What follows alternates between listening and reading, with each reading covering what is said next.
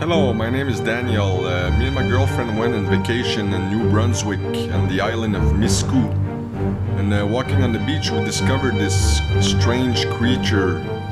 We couldn't identify it, so we asked the locals. Nobody knew what it could be. They weren't sure really, so we baptized it the Monster of Miscou Island.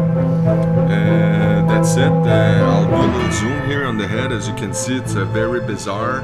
I dug around it just to try to liberate the head, and as you can see, it really looks strange. There was some teeth on it, and that's it. If you want to leave me your opinions and comments on what you think it might be, definitely wasn't something usual. I've never seen anything like that in my life. I would gladly like to hear what you guys think it is. Like I said, it was dug in the sand. It was stuck in the sand, and it's got a funny shape. So that's it. Just would like to get your comments on this, and appreciate. Thanks.